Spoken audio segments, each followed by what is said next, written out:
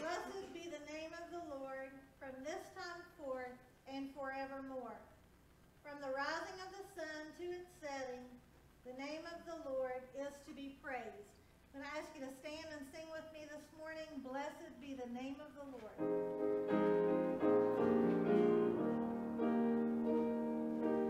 Blessed be the name of the Lord. He is worthy to be praised and adored. So we lift up holy hands in one accord, singing, Blessed be the name, blessed be the name, blessed be the name of the Lord. Thank you. You may be seated. Good morning, church. It's good to see you guys this morning. I hope you're not too sleepy. I put a few to sleep in first service. It's just because it's early and they're not used to that yet. If it happens, I won't call you out. I'll promise I'll let you get a good nap and let Jesus deal with you later, okay? But before we take our service to a time of prayer request, I wanted to share something I shared with first service. The title for today's message is going to be Strength for Today and Hope for Tomorrow. It's my goal every Sunday to try to look at the scriptures and see what it is I think the Lord wants us to hear in any given week. And so I think that that's a message that's strong for us. How can we have strength for today and hope for tomorrow? And as I was thinking of that title, it actually comes from the lyrics of one of the great hymns in our hymn book. On number 54, which you can't look at because we removed your hymnals. So I'll read it to you. I won't sing it to you. I don't dare do that. But I'll read you the first verse, the chorus, and then the verse that has those words in it. It says, Great is thy faithfulness, O God my Father. There is no shadow of turning with thee. Thou changest not, thy compassions they fail not. As thou hast been, thou forever will be. Great is thy faithfulness, great is thy faithfulness. Morning by morning new mercies I see. All I have needed, thy hand hath provided. Great is thy faithfulness, Lord, unto me. I hope that you are reminded that the Lord is faithful. Whatever season we are in, whatever difficulty we are facing, God has not changed, and thank goodness. Our world might be changing, our daily experiences might be different, but God is not. The needs that we have, God will not cease to provide those for us. I want to read that third verse. It says, Pardon for sin and a peace that endureth, thine own dear presence to cheer and to guide. Strength for today and bright hope for tomorrow. Blessings all mine with 10,000 besides. So we see in this, whenever we think of the faithfulness of God, that's what gives us strength for our present day, and it gives us hope for whatever tomorrow is going to bring. Because we don't know what tomorrow has for us. We don't know what the end of this day has for us. But we do have a person where we can find our strength and we can find our hope. And I hope that you know that person because he has given us the privilege of knowing him personally. What I want to do is I want to take our service to a time of prayer. If you have any concern heavy on your heart, I want to encourage you to lift those. We'll have a moment of meditation after my prayer. Just spend some moments talking to the Lord yourself. Let's pray this morning. God, as we come before you, we thank you that we've had the privilege to gather from different places and different areas, that we've come from different experiences this week, and we gather together to honor one person. God, we come together to honor you and to give you praise. And God, we thank you today for the freedom to do that. We thank you for your faithfulness to us. We thank you that sometimes we don't see your faithfulness until we've weathered a storm and we look back. And there, it's easier for us to see how you have guided through that process. So God, if there's someone that it's in a storm currently, I pray that you'd remind them of other things that you have brought them through, so they might lean on that strength for whatever tomorrow might bring. God, in our service today, I pray that as we hear from your word, that we will understand it, that we will hear it for what it is, and God, we will grow as a result of hearing your word for us.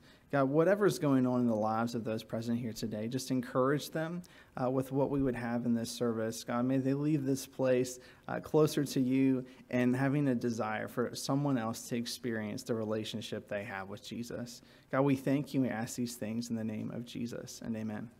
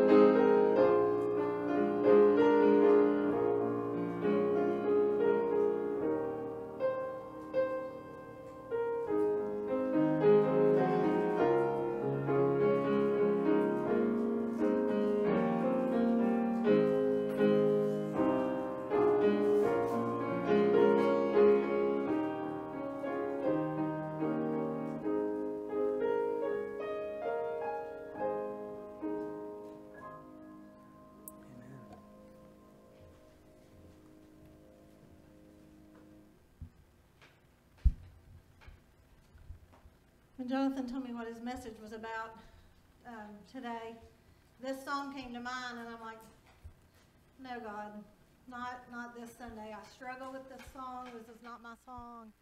No, not this Sunday. So I emailed somebody, and I said, hey, this is what Jonathan's preaching on Sunday. Would you sing for me Sunday? I got rejected. So here I stand with this song that God has put on my heart. And again, this is a song I struggle with. So for some reason, this is where God wants us to be, and this is what God wants us to hear this morning.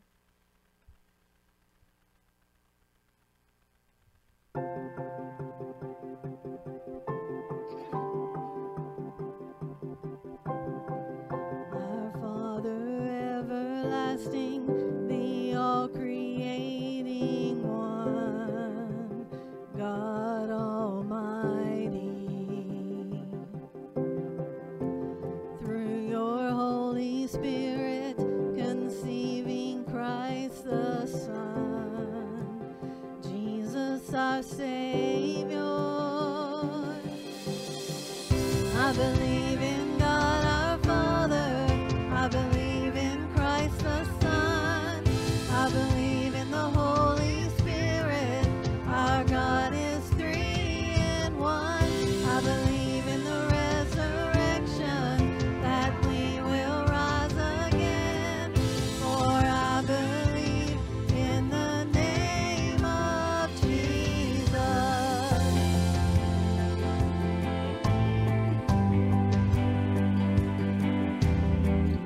Our judge and our defender suffered and crucified. Forgiveness is in you. Descended into darkness, you rose in glorious light, forever seated high. I believe in God our Father, I believe in Christ the Son, I believe in the Holy Spirit, our God is three in one. I believe in the resurrection, that we will rise again, for I believe in the name of Jesus. I believe in you. I believe you rose again. I believe that Jesus Christ is Lord.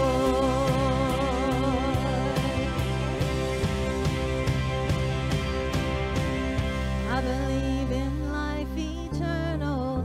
I believe in the virgin birth. I believe in the saints' communion and in your holy church. I believe in the resurrection when Jesus comes again.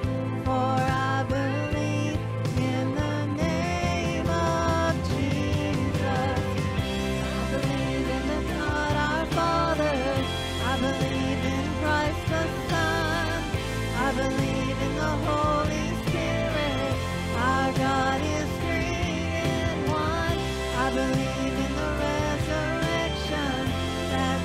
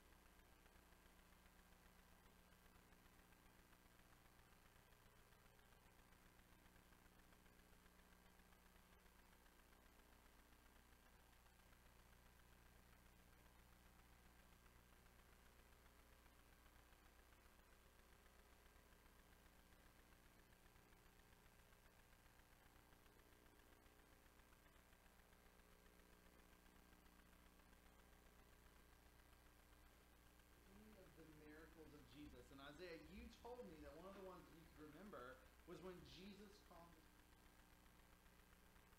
You guys can see this picture where there's a boat, right? And there's different people on it, and this guy represents Jesus. You guys see that? Right. Have you guys ever been on a boat before? Any of you guys ever been on a boat before? Okay, none of you guys have been on a boat before. Could you imagine if you were in your bathtub, okay? You have a bathtub? Very good. I'm glad that you have experienced that. That is very good. So if you guys were in your bathtub and there was like a whole bunch of water coming in and you guys were like falling all over the place, that's sort of like what happened to these guys. These guys were on a boat in the middle of a sea. And Jesus told them after he had taught a lot of people, I can't even speak English, after he had taught a lot of people that he needed to go to the other side of the water. Now that was about 14 miles across. That's a long ways. But the people, fortunately, that were his disciples, a lot of them were fishermen. So they knew about boats. They had been in boats, okay? They knew how boats worked. And so most people didn't usually go to that side of the sea. They wouldn't usually do that kind of a journey, especially in the type of fishing boats that they probably had. But Jesus told them to do that. Well, here's the thing. While they were going across the water, Jesus fell asleep. And not only did Jesus fall asleep, could you imagine falling asleep in your bathtub? Don't do it, okay? I don't recommend doing it. But Jesus fell asleep. While that happened, there was a storm that came on the water. And so this storm was like waves going back and forth. In fact, they were so scared. Now, these people had been on boats. These people had been on this sea before. They were so scared. They were petrified. They were afraid for their very lives. They thought that their lives were at risk, that they might die in this storm. So they wake Jesus up, okay? They say, "Teacher, don't you care if we drowned?" And this is what Jesus did. He rebuked the wind and the waves. That means he told them to stop. He said, "Quiet, be still." And the wind died down, and it was completely calm. He said to his disciples, "Why are you so afraid? Do you still have no faith?" They were terrified, and they asked each other, "Who is this that even the wind and the waves obey him?" Now, they had seen Jesus do some pretty cool things, but they didn't think Jesus was any match for the storm. They woke him up. Maybe he could do something, but they did not expect him to do what Jesus was able to do. Just some words from his mouth, and all of the sea was calm. When we talk about storms today, sometimes we talk about storms like on an ocean. Sometimes we talk about storms like thunder and lightning. And sometimes we talk about storms like things that are going on in our lives that are hard for us. Maybe you guys are familiar with some of the things, or you've heard adults talk about some things going on in the world. And we're right now going through a storm, right? Here's the thing. Just like Jesus was able to calm the storm then, he can calm the storms for us as well. What the scriptures tell us is that all we have to do is to call on the name of Jesus and ask him to help us through our storms. And here's the thing. If he doesn't immediately quiet it, which sometimes he does, sometimes his response is, "I'm going to walk through the storm with you." And he'll carry us through to the other side. And so what I want you guys to think about is whenever you face something in life that might be scary, if you face something in life that might be hard, I want you to think, "Jesus, help me through this." And Jesus loves to honor prayers just like that, okay? You guys have a little story guide in your book today, so you guys can go and do your little craft. Some of you guys were working already. This is something you guys are going to need for that. So I'm going to give you guys each one of these, and then you guys can be dismissed, okay? So you can go ahead back to your seat, Miss Paisley. Miss Riley, you can have one of those. You go ahead back to your seat. Isaiah, for you. Go ahead, buddy. For you. What's your name? Here's one for you, so you can do it with your back. Okay, you guys can go ahead back to your seats.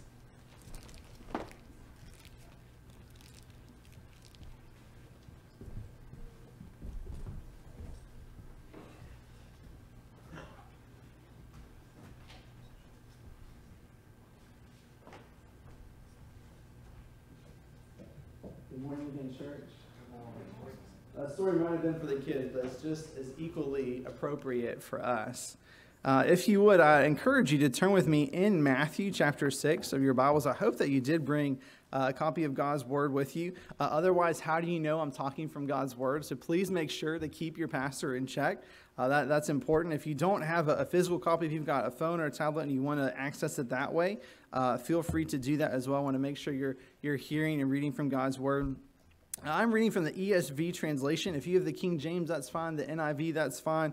If whatever translation you're reading from, the most important thing is for you to be reading God's word, okay? But if my translation sounds a little bit different, that would be why. It may just be a different translation than yours.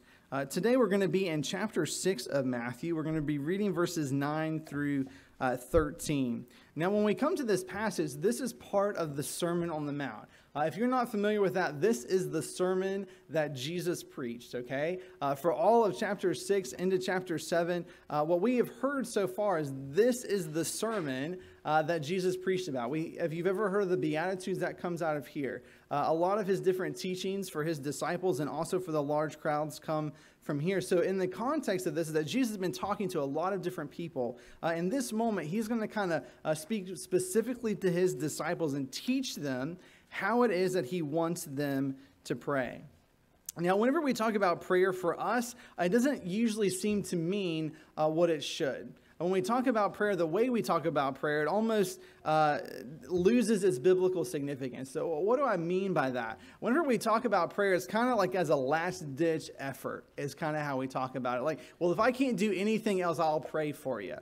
If there's nothing else I can do, I'll pray. As if it's like a last resort, or as if it's something that I could do something else more significant, but since I can't do that, I guess I'll pray, is sometimes how we treat prayer. And so that's really our fault. That's really a problem for us, because whenever we see this teaching, one, it's important and significant enough for Jesus to want to take time out of his sermon to talk about it. It's important for him. He wants to make sure his disciples learn it. This is one of the things he is teaching his disciples. When you think of someone that you've ever been privileged to learn underneath, if they've taught you how to change a tire, they taught you how to change the oil, they taught you how to do something, it was significant that they stopped and they took time to teach you how to do something. So Jesus intentionally takes his disciples and says, listen, I want to teach you how to do this. For Jesus, this is the key for us to have strength. This is the key for us to have hope. If we're going to have strength for today, whatever the day is going to bring, we need to have prayer as a part of that day. If we are going to have hope for whatever tomorrow is going to bring, we need to have prayer as what's going to do. Now, whenever we say that, again, like we don't tend to have the weight on prayer today as generations before us have had. And so I hope as we hear from his teachings that we'll kind of regain some of that today. So I want to go ahead and read to you from Matthew chapter 6, starting in verse 9. It says, "Pray then like this: Our Father in heaven, hallowed be your name. Your kingdom come, your will be done on earth as it is in heaven.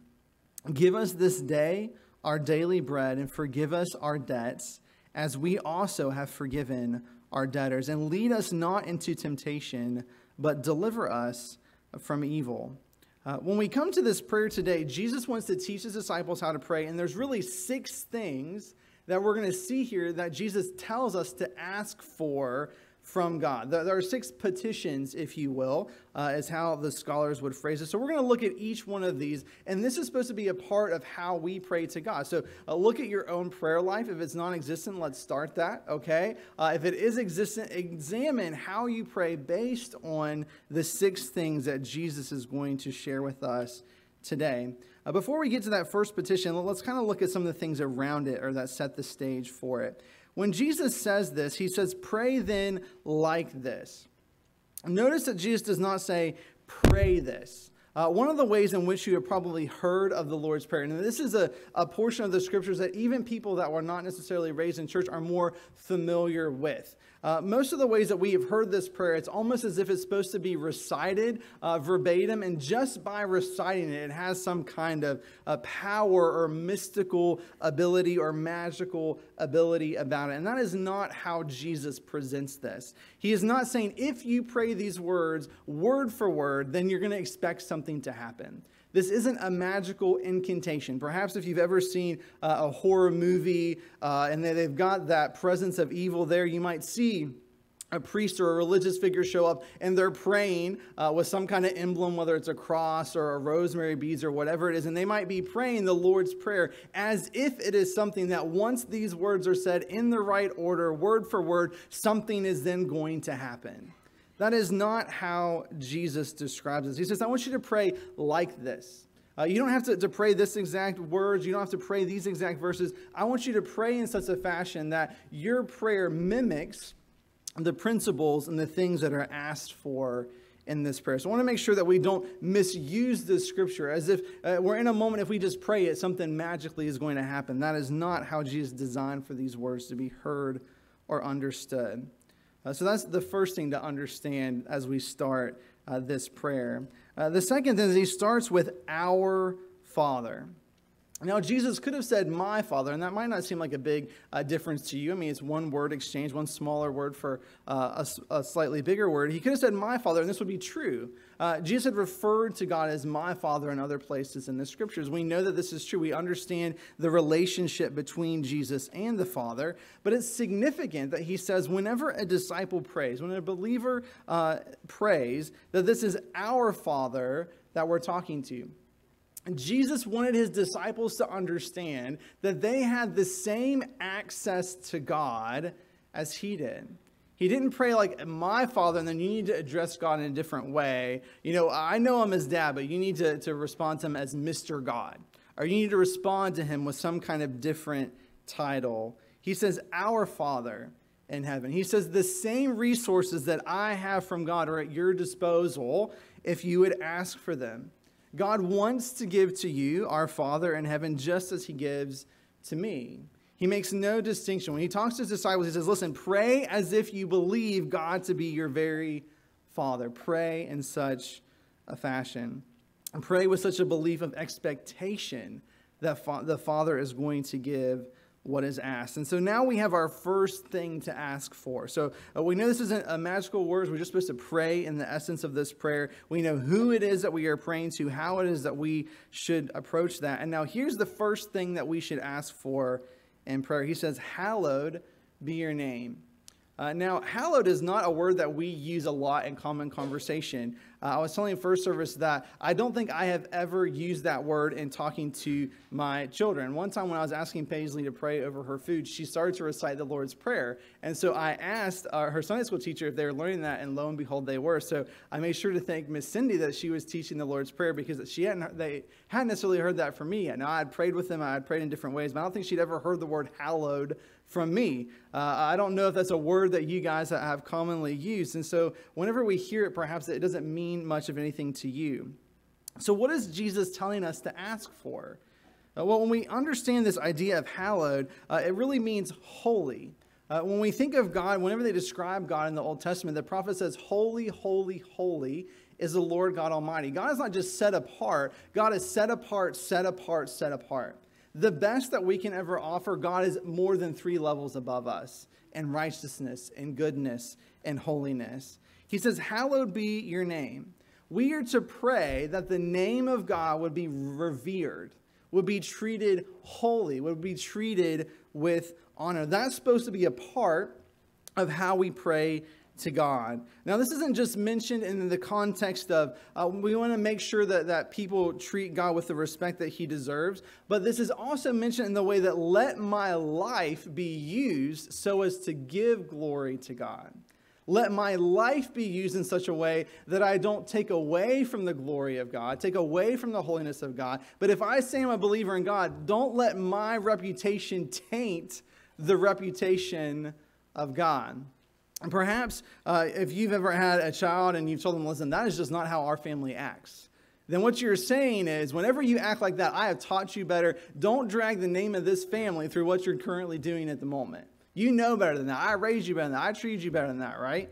So whenever we come to this, disciples are supposed to be praying that their lives are used in such a way to bring honor and glory to God. Now, we can't really rob God of his honor because God is God. We can't change him. We can't shape him. We can't mold him. We can't put him into a box that we want to. But we can taint people's ideas of God based on what we say he would believe, based on what we say he would do, based on what we say about him. It's possible that you know of someone and you know them well, and when you hear someone else talk about them, they're like, I can't believe that person did what you said that they did, right? So when we come to this prayer, Jesus wants all believers and disciples of Jesus to pray in such a way that we would bring honor and glory to the revered name of God. I think a way for us to understand this is in the past few weeks, you guys have seen the images and have seen the news clips of how different statues have been taken down or removed or defaced, we'll say, across our nation. And this is all sorts of figures. We know that George Washington, the first president of the United States, has had that happen to him. We know that various leaders that were a part of the South, the Confederacy, have been taken down as well. There's been lots of different people that have been removed. So I'm not going to talk to you about that issue specifically. I don't want to talk to you about whether that's right or wrong in the context of that. Here's why I want to use that, is if you've seen that and there's been this gut reaction within you, this emotional response of like, what are these people doing? If you've had this like, listen, if I were to do something like that, my mama would have had me over her thigh. And, you know, if you have that kind of a response, or if you have it like, what is going on? Like, are there no boundaries? Is there anything that is off limits? If you've had any of those types of like gut emotional responses, the reason why you have is because you believe something needs to be off limits. You believe something needs to be revered. Something needs to be considered to be treated in a not holy necessarily, but an honored fashion. And so if you have had any kind of gut reaction like that, let me ask you this. Do you have the same kind of response when God's name is used in vain? Do you have the same kind of response whenever people drag his name through the mud, act like his stories are fairy tales, and tell you that to believe the Bible is the most ridiculous thing that you can do? Does that upset you? Is there frustration there? When you see believers that call the name of Jesus and they live completely differently, does it bother you? Does it bother you when you do the same thing? Does it bother you? Think about bringing honor to the name of God. This is what Jesus, the first thing he asks us to pray for, that the name of the Lord would be honored in our lives. So this is the first petition from the Lord. Let us move to the second. The Lord's kingdom come, verse 10, your kingdom come, three short words, or a short phrase, I should say. And there's so much here. Now, Israel, the people of God, coming from the Old Testament, they looked for God to send the anointed one to rule the earth. They looked for the one that was to come from God that was going to make all things right. They looked for the Savior of the world. They expected this. I mean, they expected this in a real way. They expected this with a fervency. They believed there was someone who was going to come who was going to make all things right. So whenever they heard this phrase, the kingdom of God, they're like, let it come. Let the kingdom of God come. We don't want to be ruled by the Romans. We don't want to be ruled even by ourselves. We want the kingdom of God to come. In the New Testament, we understand that the scriptures there reveal to us that Jesus has inaugurated the kingdom of heaven or the kingdom of God, and we are waiting for him to bring it to his final manifestation. What does that mean? That's kind of wordy. When Jesus came, Jesus is the beginning of the kingdom of God on earth. Those of us that can hear from the scriptures, that understand what it is that Jesus has done, he has begun to reveal to the world what the rule of God will look like.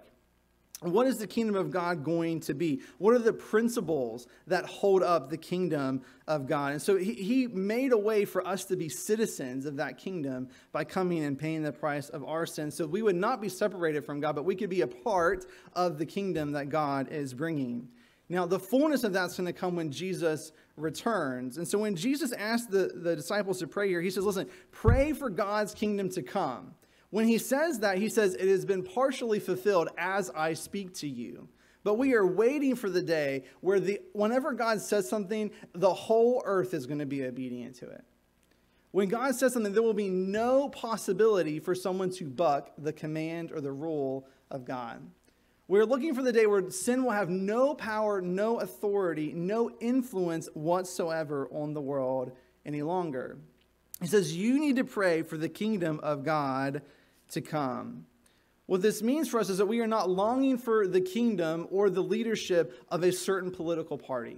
We are not waiting to see what the Democrats could do if they were in office. We are not waiting to see what the Republicans could do if they had 4 more years in office. We are not waiting to see with what our group would do if our group that says this life matters or that life matters. We're not waiting for our specific kingdom group to take charge and then everything will be all right. We are waiting for God's kingdom to come. And only when God's kingdom comes will things be made right. is an acknowledgement that we need something outside of ourselves, that our kingdom will not be sufficient. So he says, may your kingdom come. This is a plea for God's kingdom to not only come as we wait for it. This was a common prayer in the New Testament, is come, Lord Jesus. A very short prayer, but a very powerful prayer. Perhaps you guys can think as we see events where you're waiting, like, Jesus, just come, I'm ready. I'm ready for you to come. But this, again, is a personal prayer. When we pray for the kingdom of God, we're not saying, God, come. We're saying, God, may there be evidence of what your kingdom is supposed to look like in my life now. So people can know that that's the kingdom that they want to be a part of. Now that's a powerful personal prayer. Because what we're saying is that people should see in our lives, it is not the way of this group, it's not the way of that group, it's not the way of my social group. But what we need is Jesus. We are supposed to live in such a way that people get a taste of what the kingdom of God is going to be like now. They're supposed to see examples and glimpses of that in us. Jesus says this is the second thing we need to ask the Lord for whenever we pray to him. So what is the third? The Lord's will be done. Your will be done on earth as it is in heaven. This is closely connected to the second request. Your will be done on earth as it is in heaven. This is a prayer of submission. This is a prayer to embrace God's plan for one's life, regardless of what that plan might include. This is to say, God, whatever you want to do with my life, I don't make the plans. I don't call the shots. If you want to have that be a part of my life, God, whatever you want. This is the prayer when we come to the Garden of Gethsemane, and Jesus says, not my will be done, but your will be done. Jesus knew in that moment that no one wants to go through excruciating pain, let alone to go through excruciating pain to pay the price for someone else's faults. Okay? Jesus knew what the cross would bring. He knew that's not something any of us really want, but he said, I don't want to do what I would want to do. God, I want to do what you would want done. Jesus tells us to pray in the same fashion. I think that for us, especially for us who are believers, it's not so much that we don't know what it is that God wants us to do. It's that we know it, but we just don't want to do it. It's not that we don't know what God might want for us. God wants us to live in a way that's honoring to him. God wants us to love our neighbor and love God, right? We can think of scriptures that tell us what it is that we're supposed to do. It's not that we don't know what God wants us to do. It's just that we don't want to do it. And so we need to pray. We need to ask that God would move us and work on us so that we would want to do what he wants us to do. Because we know at the end of the day, when we look at the scriptures, God's way is always better than our way. We don't see all of the elements. We don't see all of the factors. We don't see all that's going on in the world. It's possible for us to go through a storm and be like, God, what on earth are you doing? And then whenever we come out of that storm, months, weeks, years later, we look back and we're like, man, I'm so glad it worked out that way. If it would have worked out another way, like the way I thought it should or the way I wanted it to, man, that would have really messed things up. And so when we come to this request, Jesus says we need to pray for God's will to be done in us regardless of what that is. My friends, I will tell you that will bring hardship to you. We know that part of Jesus' plan, part of the plan that God had for his son was difficult. It included suffering. And so if Jesus' life included suffering in order to do what God wanted him to do, it is possible, even quite likely, that part of our life will include suffering, and that's part of God's plan for us. And who are we to say that God doesn't know better than we do? Who are we to say, God, no, a good plan for me cannot include suffering? We can't have that kind of mentality. We have to come to God and say, God, whatever you want to do, may your will be done in me, not my will. In fact, I know enough now, Lord, that my way is not as good as yours. So these are the first three things he tells us to pray. Now, what I want you to notice is usually when you've heard a prayer, whenever you've heard it, whether it's in a service, whether it's in personal prayer, whether it's a text or a message or a phone call and someone says, hey, pray for me, you have not heard much of these first three petitions.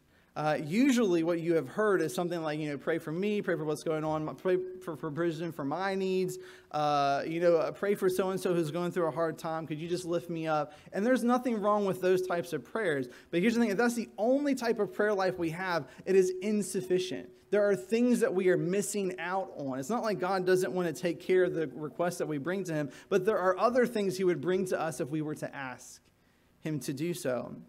So when we look at these first three petitions, they're all about honoring God.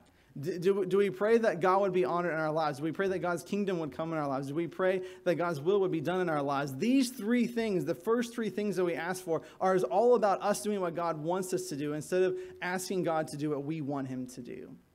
And that makes a big difference when it comes to us living the way that God wants us to. In fact, these first three petitions follow well with what we see in Exodus chapter 20 when we look at the first three commandments in the scriptures. All of three of the first 10 commandments, the first three all deal with honoring God. Right? You're supposed to honor God and to treat him as holy. You're not supposed to use his name in vain. You're not supposed to make any other God or image of another God. Whenever we hear those things, what we're saying is that this prayer from Jesus to us is for us to obey the first three commands that were given in the Old Testament. So now we're going to have a transition. There's going to be three more things, and these are really things that are asked for that are what we might usually ask for. These are things to ask for our needs to be met. And so it's not wrong to ask for those things, but we need to make sure that our prayer life is more of a filled out prayer life, if you will, that it is more God-centered. It comes with that knowledge of God's first before we ask for our things after that. So the fourth request, is, may my needs be met. Give us this day our daily bread, verse 11, is what we hear. Now, whenever we hear bread, it's very easy for us to think, like Wonder Bread or Nature's Own, or like I'm going to Walmart and I'm talking about a loaf of bread, right? Or maybe you're thinking about whatever you need to get for hot dogs or for hamburgers. You're thinking of bread like my mama always made biscuits, or she always had something at the house. When you think of bread, you're thinking of literal physical food that you were to see and then partake of. When we come to the fullest understanding of this word in the Greek, this word is not just for physical food. This word is literally for any provision that we would need. Give me today what I need for this day. That might be for my emotional health. It might be for my mental health. It might be for whatever it is that I'm going to go through in this day, God provide it. It's not just for a food need as we might think of it when we hear that. The idea behind this is whenever God rescued his people out of Egypt in the Old Testament, the historians believe that somewhere around a group of 2 million people crossed through the Red Sea and were making their way towards the Promised Land. Now, I know that my mom would freak out if she had more than 8 people over for dinner, okay? That's a lot of people to have to provide for. That's a lot of people to have to make sure that they get their needs met. And so what did God do in order to sustain a group of that many people? Now, some of them, they were concerned about this. They're like, well, let's just go back to Egypt because we knew where our stuff was coming from when we were back in Egypt. We're going into the unknown. How do we know that our needs are going to be met? God literally rained bread down from heaven. Okay? God is fully committed to take care of his people. And so when we come to this, this is that same understanding, is that every day God is going to give us what we need. An interesting thing about that story in the Old Testament is that if people gathered more food than what they needed for that day, it rotted. It went bad. It spoiled. You could not take more food than what you needed for a day. And if you did, it was wasted. God made sure that you couldn't take more than what you needed. And he would tell us in Deuteronomy that the reason why he provided for their needs daily is so that they would realize their dependence on him. They would realize their dependence on him. We are to pray as believers in Jesus that we would get this day what we need. We wouldn't ask for next week. We wouldn't ask for next year. Now, one of the ways that I do pray is I pray for the future spouses of my kids. And I don't think there's something wrong with that. But I need to pray in expectation that God will give me what I need for this day. Because that reminds me that I can't make it through this day without God. I can't make it through. I might get up in the morning, I might fiddle around and do whatever I think I need to do, but I will accomplish nothing for the kingdom of God. In fact, the very life that was in my lungs anew the next day was given to me by God. There wasn't anything that I consumed that day or was able to do that day that was not given to me by the strength of God. Every single thing that happened in that day was because God allowed for me to have it. I need this constant understanding of my dependence on God. So when we see this, he tells us to pray for this, to pray that God would give us each day what we need. The fifth petition we see is in verse 12, and forgive us our debts as we also have forgiven our debtors. I think this is a prayer that our wrongs would be righted. So this is an understanding that a disciple comes to God knowing we owe him something. A disciple comes to God not saying, God, you owe me this. God, shouldn't my life have this, this, and this? Aren't these basic needs that you are supposed to give to me? I mean, if I am alive, if I am a human, God, don't you owe me? This is the mentality that a lot of folks have today. And when Jesus tells us to pray, he says, listen, pray that you'd forgive us of our debts as we have forgiven our debtors. Pray with the understanding that you are already in debt to God, and God owes you nothing. God owes you nothing. God did not have to send Jesus for you, but he did. And that is a tremendous gift that you do not deserve. Every sin that you have committed against him, God is willing to forgive. Also something that you do not deserve, but has been granted to you. When I explained this in first service, I used the parable that we find in Jesus' teaching in the New Testament. He tells this story. I'm going to paraphrase. This is the Jonathan Eubank paraphrase version. I'm not going to flip there. But what happens is there is a servant that comes before a king, and the servant owed this king a lot of money. This servant owed this king a large, enormous debt that this person could not repay. And so the king is saying, listen, you owe me this. You need to pay. And so the servant's begging from the mercy of this king. And the king at first is, you know what, you and your whole family are going to go and be put into prison until the debts can be paid. The whole family is going to be in debt in order for this to be paid off. And as he continues to beg on the mercy, the king decides to do this. He doesn't sit down and renegotiate a plan. He doesn't say, we're going to consolidate those payments. We're going to reduce your debt by so much. What the king decides to do is he completely eliminates the servant's debt. He completely does away with it. He removes it as if nothing needs to be owed any longer. Now you can imagine the relief of this servant when the king has done that. But here is the rest of that story. It doesn't end there. We might think that it would end there, but it doesn't, because Jesus wants to teach us something. That person that was indebted to the king, that servant goes and he finds another person that was indebted to him. Now, this person that was indebted to the servant did not owe him nearly as much as the servant owed to the king. So you would think, just coming out of this situation, that he's going to him to tell him the good news. You know what? Someone has relieved me of my debt. You know what? Forget about whatever it is that you owe me. That is not what happens in that story. The servant who owed the king this enormous amount of debt he could not pay goes to this person that owes him less and says, I demand that you pay me what you owe me. I'm going to put you in prison until you pay me everything you owe me.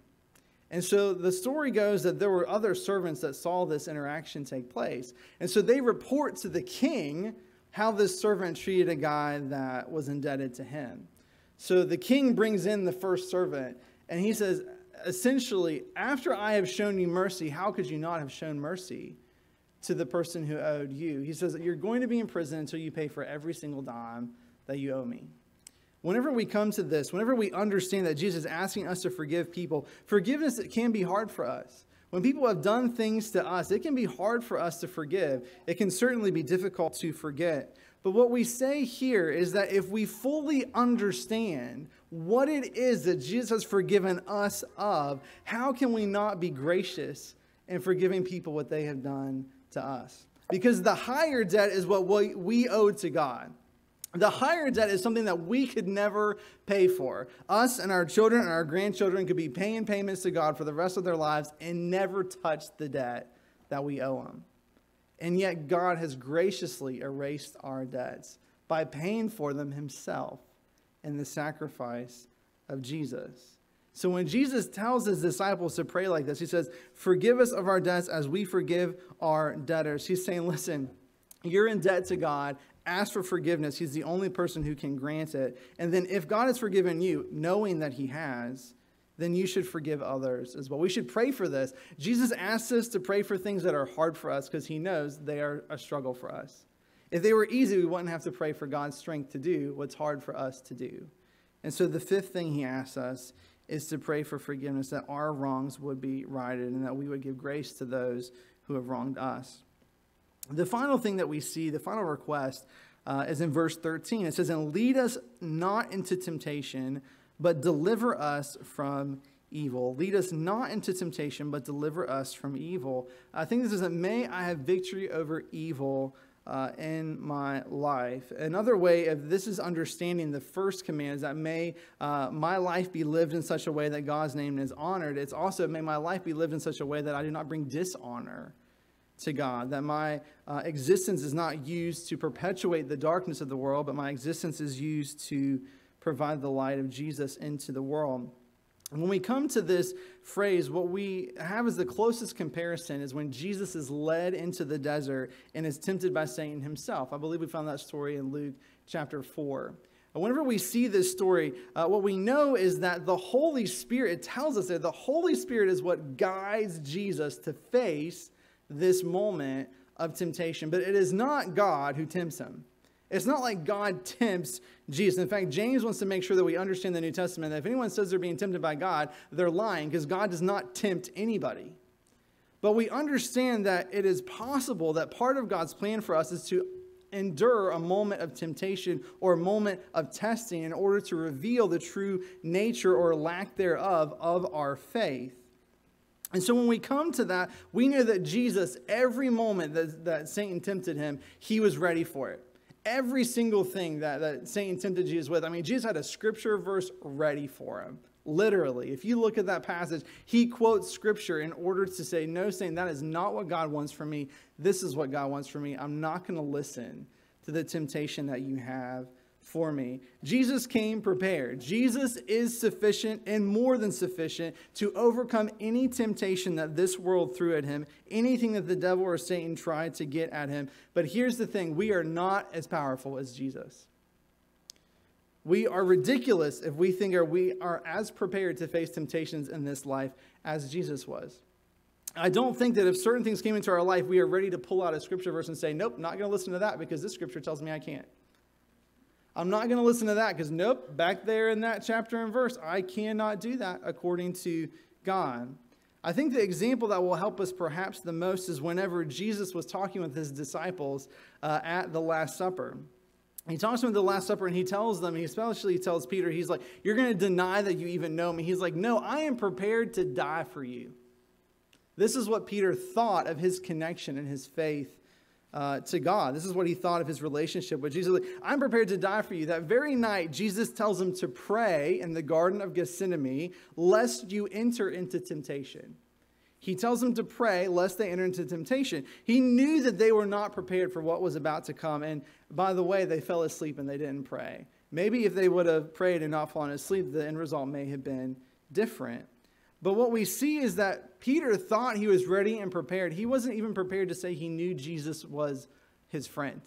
He wasn't even prepared to say, yeah, I know Jesus. See, whenever we approach the Christian life, sometimes we can still think of ourselves more highly than we ought to. We might think, you know what, devil, go ahead and tempt me today. I'm ready for this. And what Jesus says, don't you ever pray like that, because you are not as prepared as you think you are. What if part of my plan for you was to give you this? What if part of my plan for you is you think you're really ready to handle something like that? He says, don't you ever come to a spiritual battle cocky. It's not going to end well for you. What Jesus tells his disciples to pray, he says, lead us not into temptation. In fact, God, put a hedge of protection is perhaps something that you prayed or you've heard. God, keep me from temptation because I know myself better than to think if I was tempted in that way, I might not succumb to it. Jesus, protect me from this, deliver me from evil. And again, the idea behind this is, God, keep me from this so I do not tarnish the name of God. Keep me from this so that people can say, well, I know a bunch of hypocrites that go to that church. Don't let yourself be one of the names included in the list. This is what he would ask for us to pray.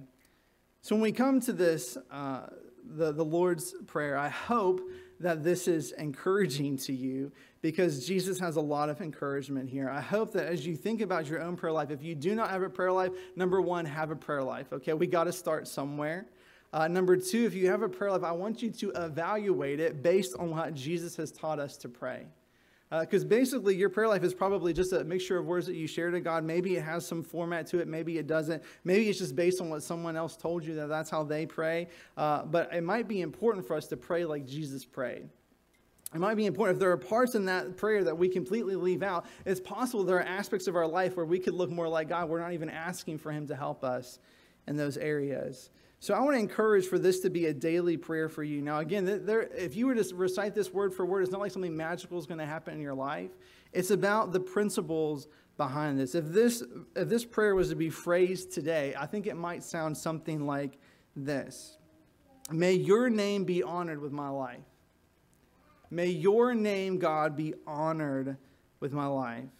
I desire to be ruled by you alone. I desire to be ruled by you. I don't desire for someone else's rule to be over me. I desire to be submitted to your rule. Your ways are better than mine. Fulfill your plans through me.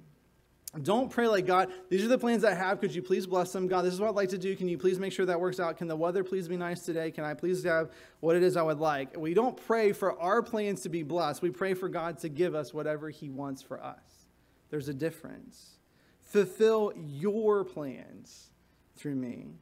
Provide what I need this day. Guys, every day there are things that we need that we don't even know we need until we get to the end of that day. And even then we don't even realize it sometimes. Sometimes God has to poke us and remind us, or someone else reminds us. We need to pray that he would provide what we need for this day. Forgive me of every wrong I have done to you and others. Forgive me of every wrong. Again, this is assuming, knowing that we have done something against God and we've done things against others. We're saying, God, keep me from evil, not being evil like that person. God, keep me from the evil that I have within. Keep me from providing darkness to this world instead of light. Forgive me of every wrong I've done to you and others. Keep my life from being used for evil. God, keep me. Keep me in check, Lord. Keep me from thinking of myself more highly than what I should. God, keep me from doing things that just add to the mess instead of pointing to the solution. God, I pray that you would do that in my life and do that this day. There's not a day that we don't need God to correct us. There's not a day that we don't need God to provide for us. There's not a day that goes by that we don't desperately need God, and God is not waiting to give us what we would ask for, especially when we ask for the things that are in this prayer. We come humbly, asking, knowing that we need them. What I want to do by closing our service today is I want to do two things. One, I want you to know that you need Jesus more than anything else. This prayer assumes that you need what God has provided for you. And what God has provided for you is for your sins to be forgiven by a man named Jesus who died to pay the price for them. This has been God's plan for you. This has been God's plan for you since before you were born. Maybe you didn't know that. Maybe you've never walked in that. But today you have heard and you know, I need Jesus. If I need what this person says I need, and I need it daily, and I've been missing out on it for however many days or years in my life, I better go ahead and start getting it now. I want to encourage you to pray to receive Jesus into your life today. If you're a person here and you're a believer, you've had that moment, you prayed for Jesus to come into your life, you've asked for him to forgive you of your sins, you understood that you had this debt against God and it has been paid for, I want to encourage you to pray every day that God would be honored in your life and he would give you what you need for that day. I want to encourage you to do that, because whenever Jesus says things like ask, seek, and knock, he says when you ask for what it is I want you to ask for, you will get it every time. Have you ever had a parent that you asked them for something you actually needed and they didn't give it to you? Now, if you asked them for candy, they might have said no. But if you asked them for what you needed, don't parents trip over themselves to provide, even when it's hard, to provide for their kids? God wants to do the same for you. May we ask for the right things. What I want to do is I want to close in prayer. If someone would want to come forward to pray, maybe just prayer for their life, prayer to receive Jesus, please feel free to do that. If that's something you'd rather have a conversation with me one-on-one, I would love to talk with you. You could catch me after service. You could give me a call. I would love to talk to you about that. After I've had a time of prayer, after we've had a moment for us just to pray and lift our own concerns to the Lord, then I'll ask someone to close. But let's just close this service as God has asked us to in prayer. God, I want to thank you for how you have taught us how to pray. God, we don't even know how to pray unless you tell us how. I pray for every single person in this room to understand their need for you, to understand that they have a God who has made them and loved them, that has loved them so much, that has sent Jesus to pay for the price of their sins. And God has designed for us to be a part of the kingdom he is making in this world and will bring to its fulfillment at the end of this world. God, I pray that we would understand our desperate need for you. God, there's really nothing we can do without you. God, if there's someone that needs to give their life to you, I pray that you'd move and work through your Spirit to draw them to yourself. God, I pray for us that we have received you. God, you would just help us to grow in our relationship with you. Daily we would talk to you. Daily we would pour out our concerns. And God, they wouldn't just be concerns about how you can help our life or how you can add to it here and there, but God, how our life can be used to be a part of your kingdom work, how our life can be used to bring you honor, how our life can be used for your will to be done instead of our own. God, help us with that as individuals. Help us with that as a church. God, we pray that your will and your name and your kingdom would come in us. We ask these things in the name of Jesus, and amen.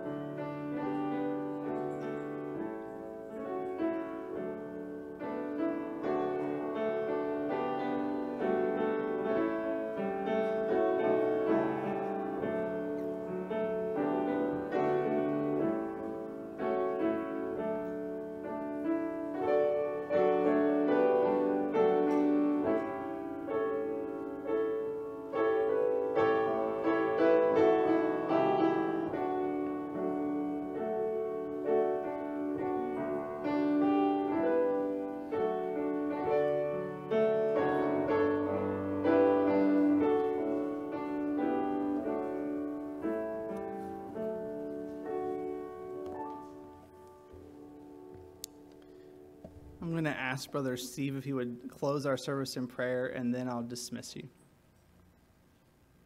Jesus, thank you so much for this opportunity to come out and worship with Jonathan and his family as they lead us here, the leadership they provide, the sermon this morning. Be with each one of us in this time in the world. Things are kind of complex. Just be with each one here, guide us, direct us, and help us keep our eyes on you. In Jesus' name, amen. Amen.